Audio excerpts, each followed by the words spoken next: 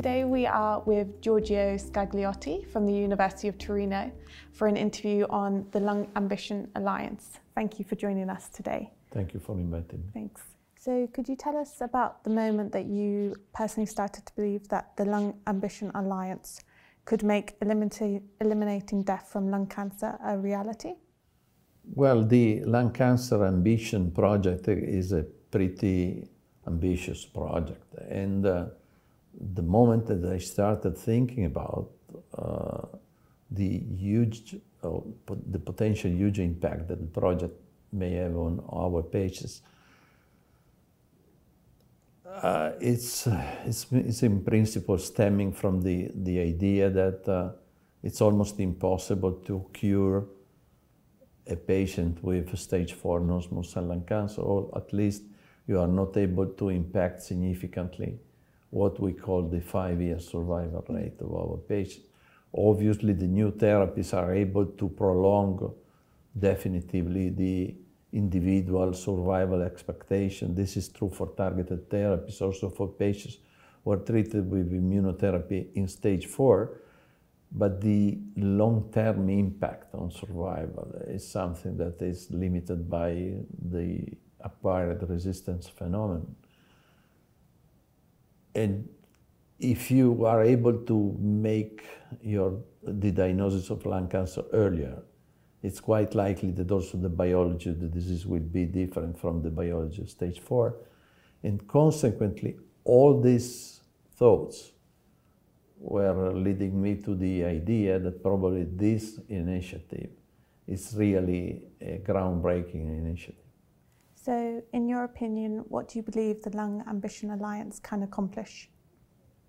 Well, the Lung Cancer Ambition Alliance, it's something that it's only feasible, and hopefully will lead to some significant changes or some significant practice changes in the long term.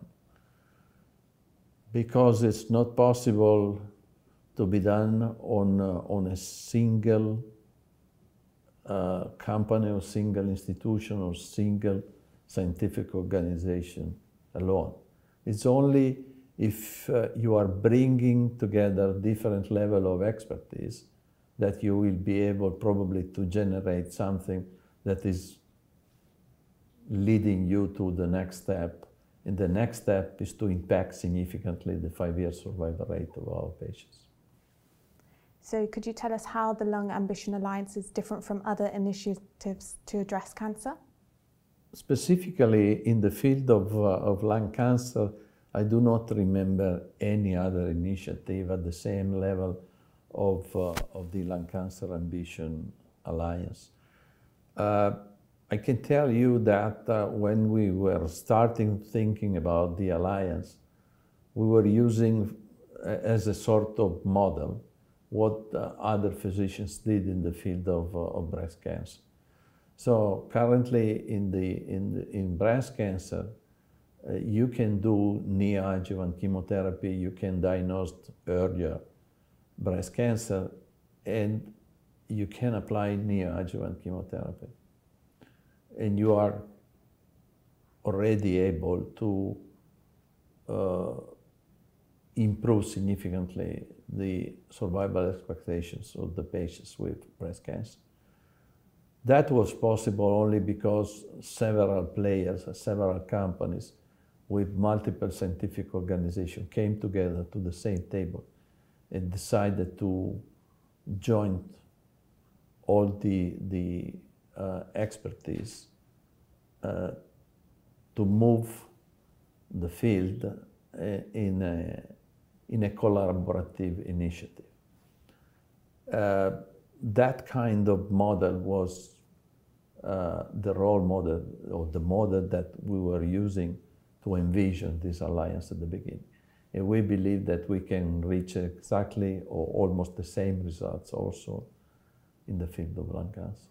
So you mentioned there about collaboration. Why is collaboration so important for, in this instance, for the Lung Ambition Alliance to accomplish its goals?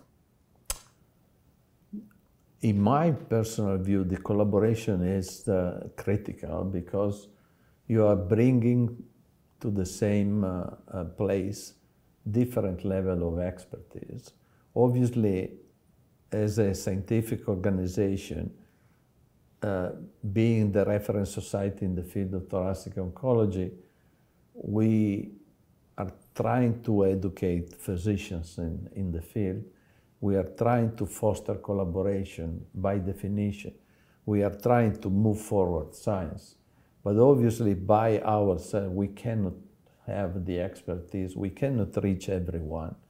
And obviously having different players, including the Global Lung Cancer Coalition, that is pretty spread out in the community, bringing on board a company that is focused on science like AstraZeneca, but we are not limiting to any other potential partners in the near future, and bringing also the expertise of a specific company that is dealing with molecular diagnostics that is critical in these days.